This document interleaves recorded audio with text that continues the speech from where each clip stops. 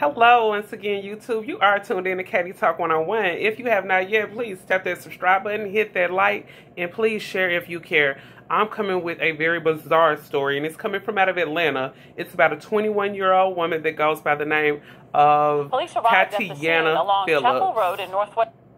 Titayanna Phillips actually intentionally rammed into the car of her estranged husband and her 3-month-old infant, later on causing her 3-month-old infant to lose her life.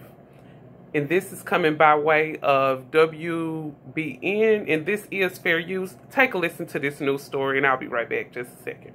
West Atlanta, just after 7 this evening.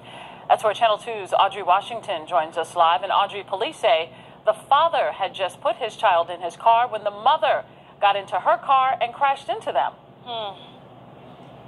Yeah, really tragic. And, you know, I just got to tell you, this is a tough scene to look at, but I want to show you this right here behind me, Jovita, is what's left of one of the cars involved in this deadly crash.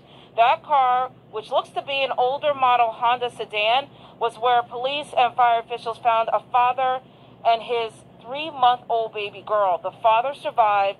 The baby girl died. The mother is now at the hospital for minor injuries. Atlanta police told us the father drove down Easton near Chapel Road when the mother intentionally slammed her SUV into the car several times.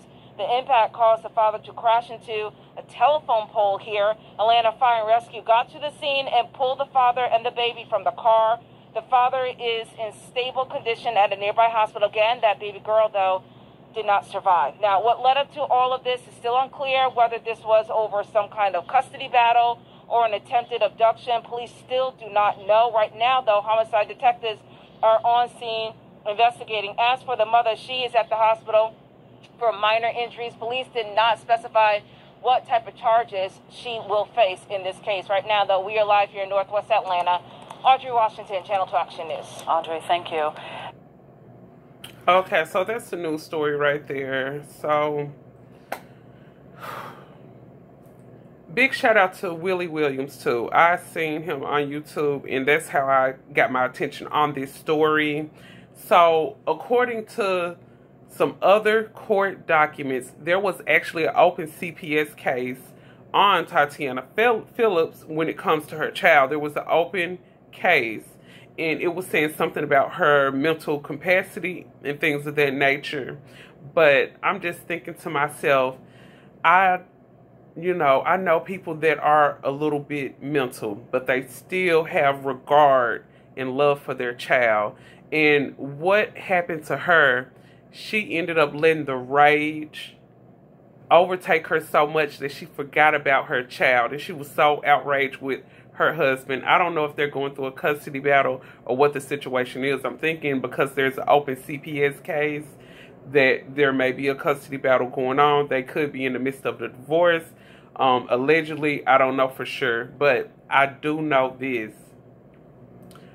We cannot let our rage overtake us so much that we forget about the love of our children. And a lot of time in marriage, you get so caught up with your spouse that you forget about your child. And this is what ended up resulting with this situation. What do you guys think about this? Drop your comments below and let me know what you think. Very unfortunate story. My heart goes out to that baby's family. My heart goes out to the husband. And I just hope justice is served in this situation. You guys drop your comments below. Make sure you tap that subscribe button and stay tuned to more breaking news stories and a little bit of celebrity chat as well. Till next time, love you, YouTube, and see you next time.